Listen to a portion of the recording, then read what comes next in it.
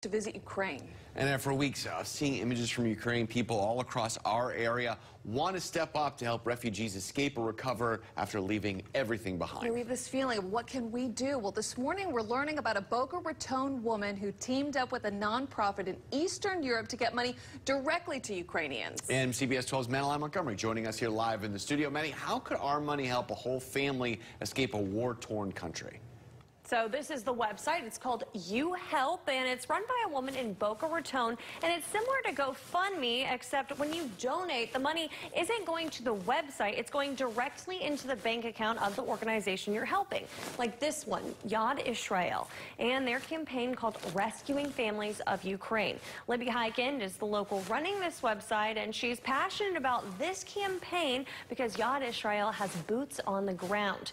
They're in Ukraine, in bordering countries, in Israel, getting people away from the war and helping them start over. And we have some images of the group from the group of the 5,000 people that they've been able to save so far.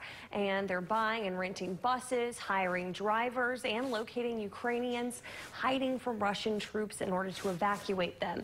The campaign helps pay for that, as well as for food, drinks, and clothing for the refugees. And escaping the country isn't even half of the mission. They get them over the border, and at that point, they have to figure out what's their next steps. Where do they want to go? Is it a neighboring country that they're going to?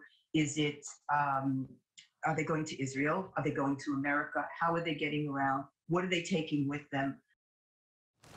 Through donations, Yad Israel has been able to get families set up in housing and temporary shelter as they plan for their new lives, and it's estimated millions of dollars will be needed to keep this rescue mission going. And even though Yad Israel is a Jewish group, they're helping anyone they can in the Ukraine.